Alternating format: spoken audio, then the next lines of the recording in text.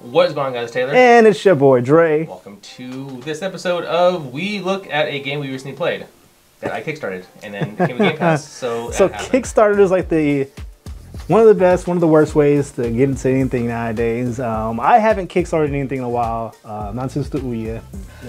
No, actually, I've lied. Dre got burned once and never again. I actually have kickstarted a bunch of comics since then because those are more reliable. And actually kickstarted a dice anyway. I haven't ever kickstarted a game.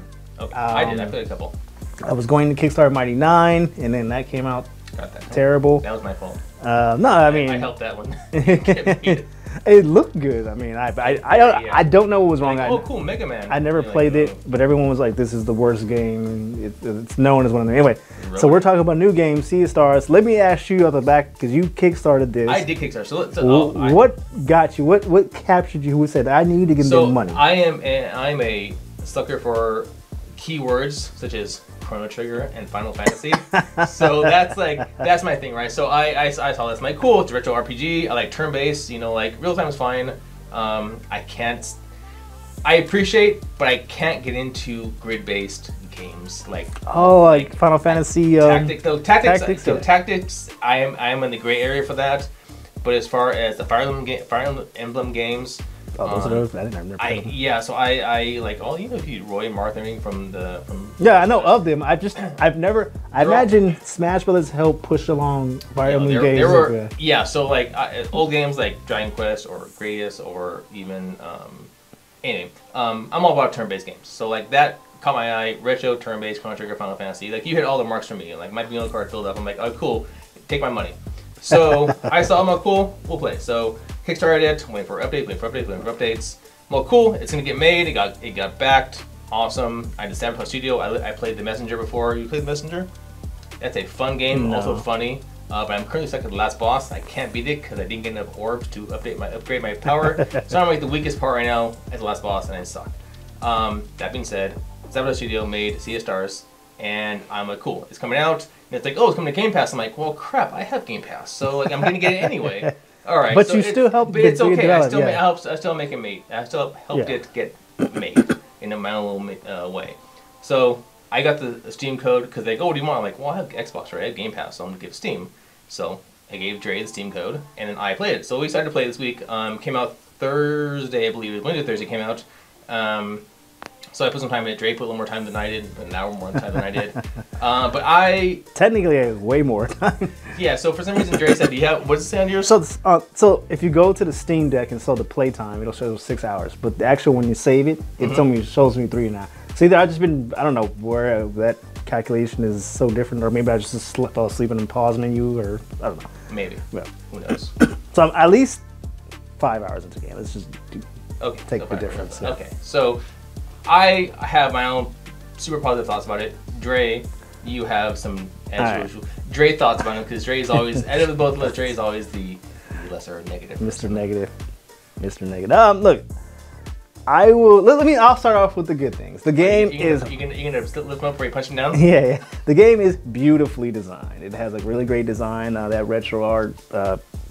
Final Fantasy, Chrono Trigger-esque style, top-down, Legend of Zelda, Link to the Past. It has that, and even though it has that, and it has like an elevated version of that. I remember walking across a bridge and seeing their shadows appear on the wall that was nowhere near. Okay, so they actually put some design in it. And they even have time mechanics, where a sunrise, sunset mechanics. So the game is beautifully designed. In the gameplay mechanics themselves, they're actually pretty different because they have all the basic, HP mana, but they have it where you gain mana mid-match just by attacking, and you can do the only other game I know that really did this well was Mario RPG, where you had that bonus attack damage thing mechanic. Time to attack. Yeah, and then they had this other magic without magic, with dumbest explanation, but you get bonuses throughout game mechanics. So the set design is beautiful, the game mechanics are beautiful.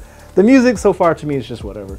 I mean, it's not bad, it's not good. It's just okay, this is kind of what I expected. Yeah. Where you lost me at in this game is I'm 3 hours into the game and I barely remember the characters' names. Oh. The story, from what I gather, and I don't want to spoil the thing, but we're supposed to. I don't get for looking for someone or something is theorized to happen. We're gonna stop it. The game was just boring to me for the first two-ish hours. Like back in the day when you played Final Fantasy VII on PlayStation, they had what I call a hook, right? The first thing you did was you were in this mission, you're gonna go blow up this building, and it had some pacing, high moments, slow moments, but you're in the game, you're in this shit. You blow up this building, you fight this giant boss, you run because the building's blowing up, you're like right before it collapses. Now I'm in. Okay, I don't even know what. It's a movie sequence. Yeah. Now I'm in. Same thing with what's that one game called Secret of Mana? You go out and look for the sword, and by the time you get the sword, you come back like your city's on fire, or like there's zombies are there, and they're like, you know what? You cause this, you're getting kicked out, right? Yeah. Like, okay, I'm in. This is interesting. They tried to have a hook in this game. At the very beginning, you're in this mountain, like you're adults, and then it goes like to this other thing where you're training for literally like an hour and a half. Okay, and then by that time, then you go train some more, like you kind of pace, and it was just like, and then you finally get to where you started, and it's just like that hook just hadn't caught me. It's just like, so to me, it was like a beautiful design game with beautifully designed mechanics that are kind of fun and interesting. They just hoped a good story would come out of it, and so far, for me, that it hasn't happened. Okay, so this one actually has, because you don't play the Messenger, but they said this is actually a prequel to the Messenger, so you'll see some form of Messenger in there. I likewise, I like the way it looks. Mechanics, I did appreciate the fact that you don't die per se in battle. Yeah. So you get knocked. So if you have your party of one or two people, or two more people, one gets knocked down, you kind of pass out for a little bit, and then the other people will fight. As long as they stay alive, the person will come back to life on their own, like wake up with half life, and you can fix whatever. It's only when all your party is knocked out that you're done. So it's not. So there really isn't a. As far as I know, I haven't seen any herbs or items that revive life yet. It's all just HP.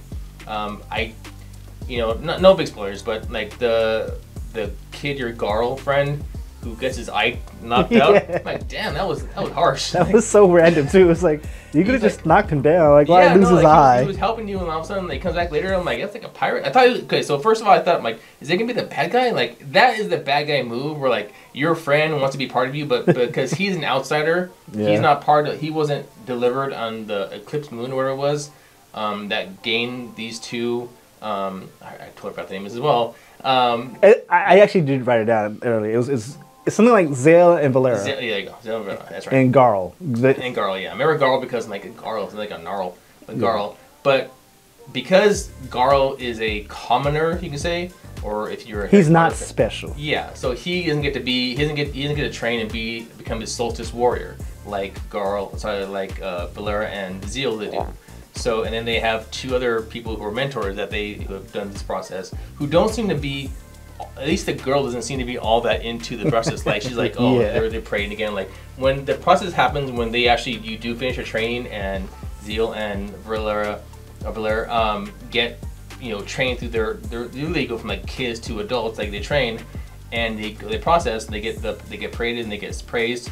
The people that were they're kids, so they're reminds me of Teen Titans, where like all they do is train, or Young Justice, when all they do is train. Robin's always training, so all he does is training.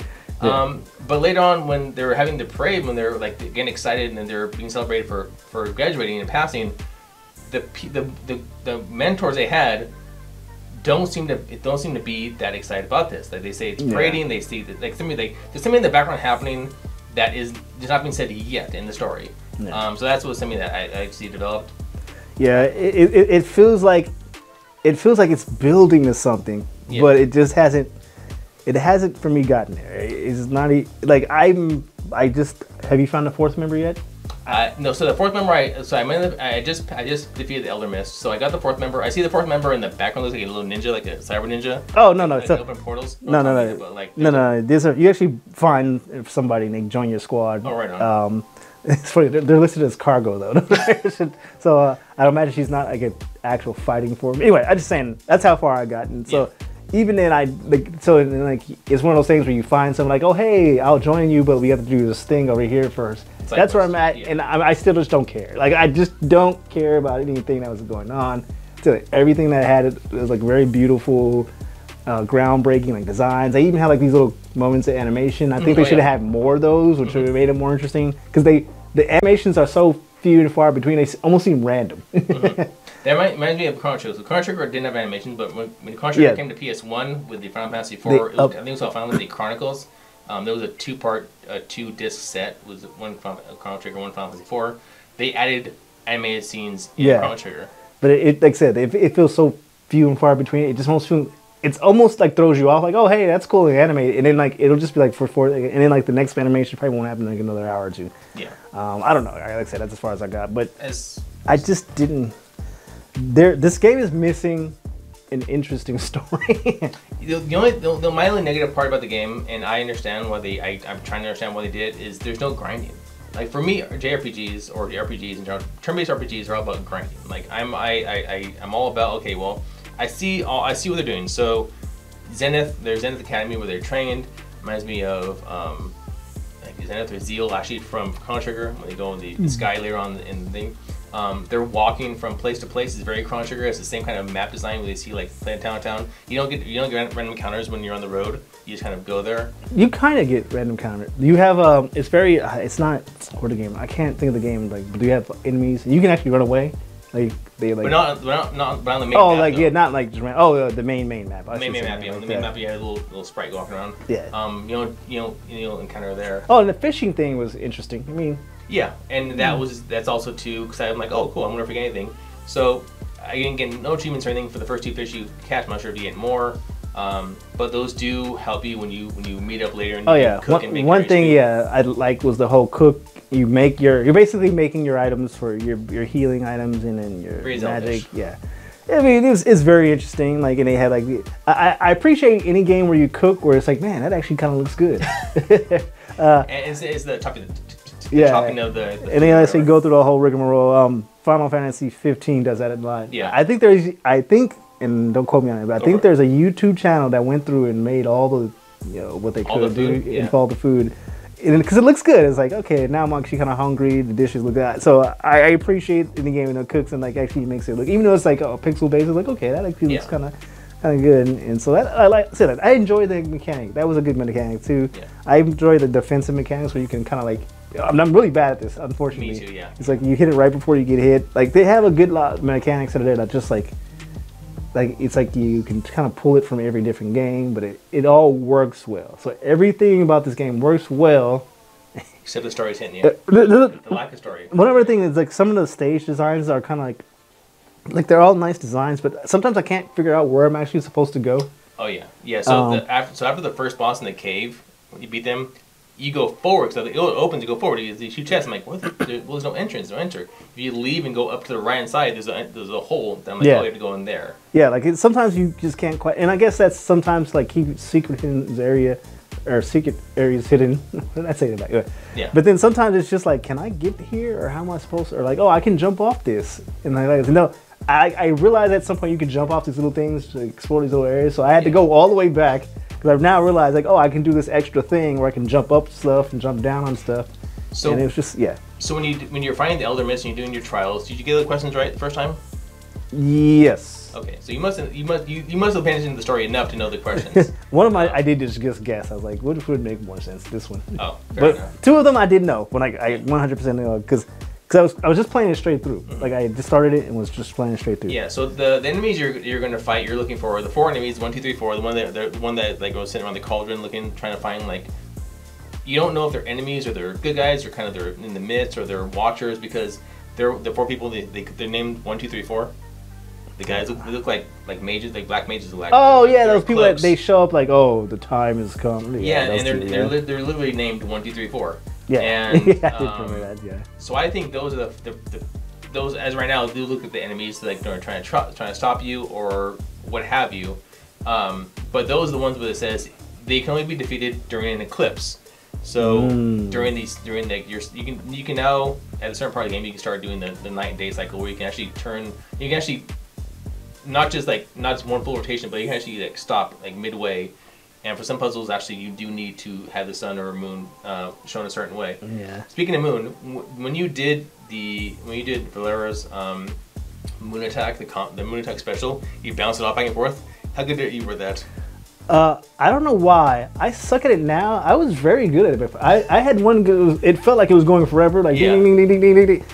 But now I think like I only get like 3. Oh. I don't know why. Like I was really good at it. I'm not sure the exact amount of highs you can get, but I must have got like 7 or 8 before it knocked off. Yeah. And it stopped. I'm like, oh yeah, well I got 78. Like as far as like HP damage goes, that's cool. Yeah. But how do you like the relics? The relics are kind of like the relics seem to be not like cheat codes, but like they'll tell you how much HP it has for a non-boss. Oh, I don't use them. Auto. Yeah. Okay, so I use the relics. Apparently, sorry, I'm Mr. Noob apparently. So there was the relics that you get the relics. helper items, I think. The helper items. With the relics, one relic is that auto replenishes your HP and MP at the end of every battle. It usually helps out. The other one relic is Timing, like it tells you when you're about to get hit. no, you know, so every time you get a time, you actually get a star that pops up and says like, okay, that means you did it correctly. The third relic I got shows the HP of every non-boss enemy you have. Oh, that's not a relic. That's an item. Is that I had, or for me, that was I had that's an item as a yeah, thing. I had it equipped to Garl. Me too. Yeah. Yeah. All the he's gonna be my He's crap, the backup. Yeah. He doesn't actually do the fighting. He just defends. He has a shield. But yeah, so yeah, I as far as I'm having fun, I'm gonna keep playing it. I'll start streaming it. I'm waiting for the other shoe to drop. It feels like do you remember in Final Fantasy X Titus when you go the mission and all of a sudden like you realize like, oh, you screwed up, now you have to die. Since you're dead. Yeah, and you like get the whole thing like swaps, like, oh, you refuse to die, okay, well now it's on like that. Yeah. I'm waiting for something that like they keep building up this mission, but it's going to get to the mission like, oh, that was all a lie, and then you two are like the destined warriors and you're supposed to destroy the world or something like that. Yeah. I've never played or even heard of the Messenger, so you probably kind of know where it's going to end. That's it's a side-scrolling kind of Ninja Gaiden-esque. It says like Ninja Gaiden, like people would compare it to Ninja Gaiden, but it's fun. It's funny because there's a shopkeeper who always makes jokes with you, and that's like the best part of the game is the shopkeeper is always talking crap. But yeah, so I actually need to go back and finish that. But no, so far I'm having fun with the game. I'll keep playing, like I said. Dre, are you gonna stop playing, or are you gonna continue playing? It's really because now it feels like a drag. Because the game, like I said, everything's beautiful, but like I'm not this new town. I'm supposed to fight somebody. I was like, oh man, I don't have it. Your reviews are. So on Game Pass, you actually, on PC at least, it'll tell you how long the main story is supposed to be. 23 hours is the main story. Okay. So it says it's the main story with extras. Like completion is like 30 or so hours to do more stuff. So as of right now, I'm doing this. As of right now, the main story is 23 hours. Like I said, I'm in like 2 hours in the game. Dre's 3 or so. Yeah. So I'm gonna keep playing. I have fun. I don't know. To me, so far, it's just not that. Like I hate to say, but even after I defeated the Elder Mist, and I defeated this other thing, it's just like, man, it's just not that interesting. There's nothing that's interesting about this game in terms of storyline. Hey, fair enough. Not everybody's like the story's just like, oh, your friend girl, and it's just like, there's just nothing. Like, there's no good story. Maybe nothing keeping you wanting to yeah, maybe like in 4 hours, like, okay, this is where the good stuff is. Now, but so me to get there, it just feels like a long slog. Yeah, it feels like up until this point, it's just been one long training mission. Like I said, like the other games, you had the hook where they throw you in the fire, like Final Fantasy. You play Final Fantasy 15? Yeah. Like the game starts off like the world's already like ended, yep. and you're like fighting these things. You don't know what's going on. Like they mostly use those like for training missions. Like this is your mechanics, you can kind of expect. Yeah. And then they kind of go back to the boring stuff. I gotcha. It needed to. I even felt like it tried to do that because you started off in the mountain and like you're fighting the thing, but it just wasn't that interesting of a hook. So I just feel like this game lacked a really good hook, and then even the following story wasn't that good. So again, Sea of Stars. I mean, if you look it up, everyone seems to love this game. Except maybe I'm part of the TikTok generation where I need something that I'm so like condensed and quick, or like you just need to I have such a short attention span. I need to you need to hook me real quick, because if you don't, then I'm already disinterested. It feels like a slog. It says beautiful mechanics, beautiful game, music is whatever, but everyone seems to like it but me. I don't. And I'm not even saying I dislike the game. I just feel like it's just missing. It's missing it to me. Yeah. So okay. Whatever it is. Yeah. He doesn't have it yet. Can make him later. Who knows? All right, guys. Thanks for watching. If you want to subscribe to our YouTube channel, please do so. We have new videos every Tuesday and Thursday. Come up around 5 a.m. in the morning. Sometimes I'll double up. I'll put 2 or 3 that day. Put 5 and 8 a.m. Only because it hit East Coast 8 o'clock. So when you're at work and you're bored, check out one of our videos. It's cool. And Dre, what else should they be doing? I thought you said. Didn't you say like and subscribe already? No, not. Oh, okay. I thought you said it in that day. Like, oh, okay, he covered it. All right, nope. I can just sit there and smile now. No, maybe you should go ahead and like and subscribe and tell us what you think. And on that last note, I think we're out from here, right? Yep. All right. We're out here. Thank you. See you later. Peace.